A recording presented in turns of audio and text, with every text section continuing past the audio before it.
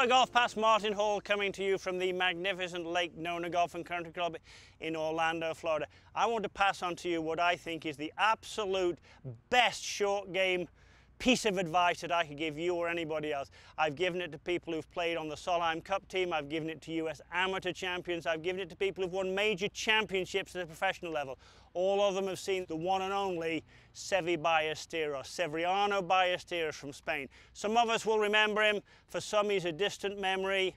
You know, for you young guys, you just know that, yeah, he was kind of good. He was brilliant around the greens, but he did one thing that we should all do. And I called it stare at the target, glance at the ball. Every piece of video I've got of Seve would have him with a short game shot where he was the wizard extraordinaire, starting some amount behind the ball, and you could see him moving his head and lifting his chin and visualizing the flight of the ball. And the club for him was always in his right hand, and it was always sort of pretty loose and light as he was walking in. But this is the bit that I think was magic for Seve. He would walk into the ball every time, and as he's walking in, he's looking at the target.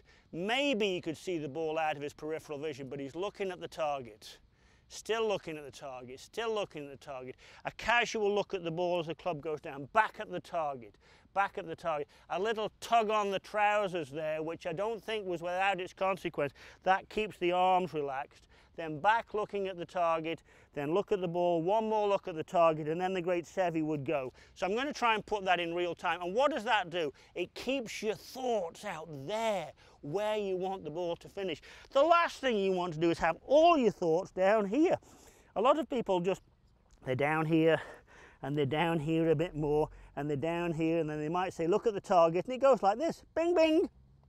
You want to stare at the target and just glance at the ball. So in real time, with the greatest of respect for the great Seve Ballesteros, picture the shot you're trying to hit. That's number one.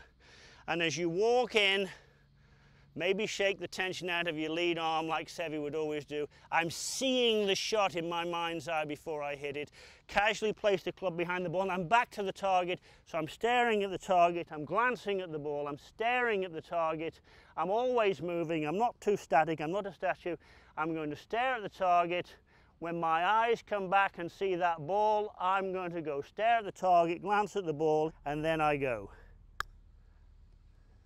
Something like that. Stare at the target, glance at the ball. I think it was one of Seve's greatest secrets to being maybe the greatest short game player ever. And I want you to try it, and I'll tell you why. Because I think it's going to help you play better.